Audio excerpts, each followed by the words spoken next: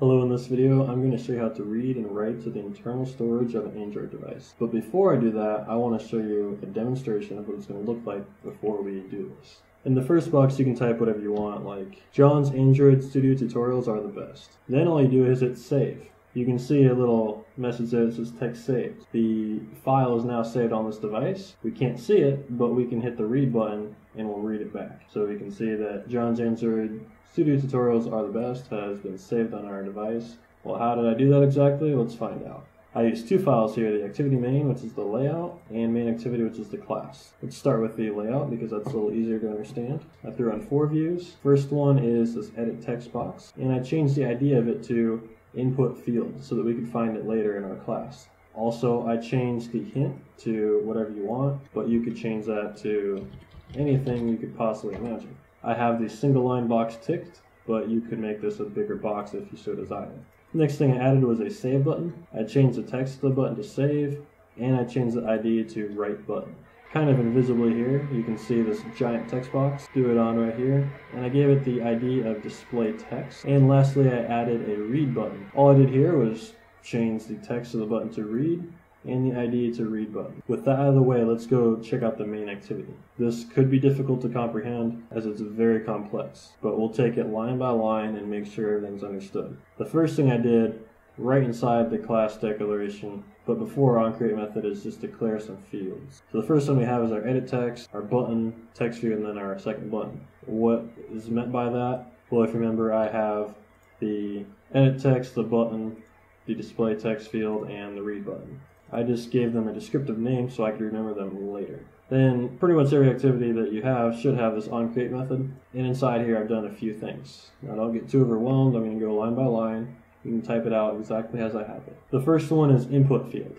You can see here, remember it's the first line where we get the text from the user.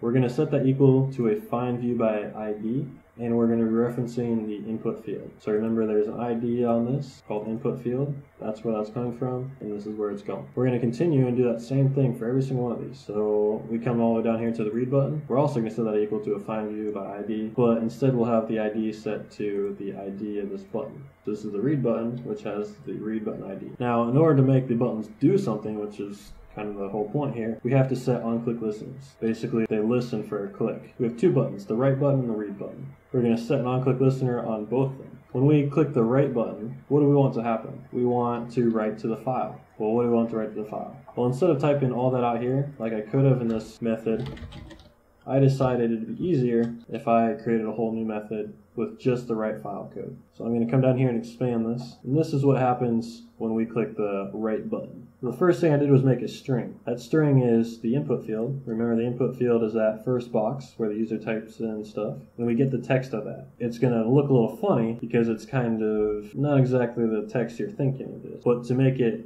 in English, or a high-level language such as English, as opposed to the binary low-level languages, we need to add the toString method. So essentially this part right here is getting the text from that input field that we started with. Now here's the advanced part. You see I have a try, a catch, and a catch. What this does is make it so that we can try this code, and if it doesn't work, the application won't crash, which is pretty handy. And in case of this code doesn't work, we can catch it. So for instance, in case we can't find the file that we're trying to open or to write to, we have an exception. Or if another exception occurs, we also have a way to catch that. But anyway, inside this try, we have these lines. These are what's actually writing to the file. So you can see the first thing is the file output stream. You're probably wondering, what is a file output stream? Well, I'm going to tell you.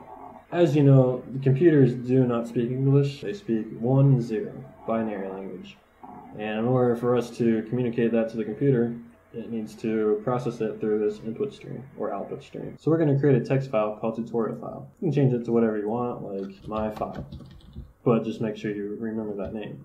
And we're going to set it to private. What it's doing here is it's going to create this file and it's going to open it. So now the computer has this file and it's open, but there's nothing really put in it yet. So that's where we have to go to the second line, which is write. What are we writing? We're writing that string we got, which is the text the user inputted. But since we have to go to the binary language, we're getting the bytes of it and we're writing that to the file. Since this file is just open, we need to close it.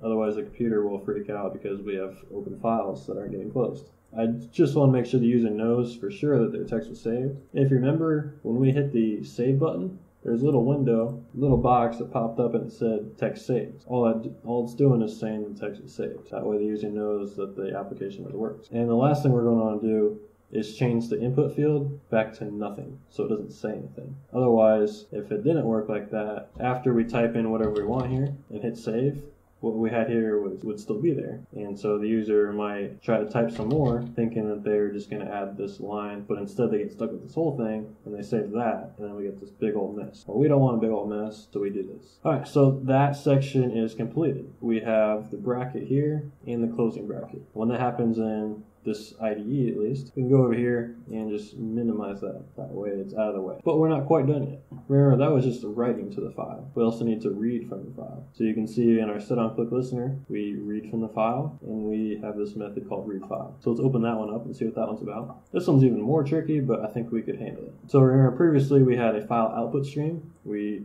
took something of English or modern high-level language and send it to the computer. Well, we got to do that again, but we got to take it from the computer and bring it to English. So we need to open the file. We named our file tutorial file, as you can see right here, but yours could be named something different. Just make sure you call what yours is actually named. We also need an input stream reader. Remember, we need to read back this information in a way that's understandable to us, but currently it's in binary. So it takes this information and it starts processing it. Next, we need the more advanced reader, which is going to take that binary and put into a way where we can start reading it as a string. A string is usually modern characters that we could decipher, such as A, B, C, or D. I did create a variable here called lines. It's a string, just represents the lines in the file. This part right here is a little confusing, but it's saying, well, the lines is equal to the reader.readLine. Assuming that's not empty, we're going to add whatever that line had, and then create a new line, and then this will keep executing. I'll go line by line, seeing what's in each line of the file, and writing it to our string. Once that's done, we can just display that to the big text box right here. We're in the big text box is display text, so we go display text, because we have set that up here, set text, and string buffer, but it's not quite English yet. We have to transfer it to English and to string, and that part's done. We do have the catch methods, just in case anything happens. We want to make sure the application can crash. Now, with all that in mind, we can go ahead and run the application, and it looks just like this. And you can type whatever you want, hit save, it saves, and then you can read it back later. All my code is available on GitHub. The link will be in the description. I hope you have enjoyed and learned something from this video.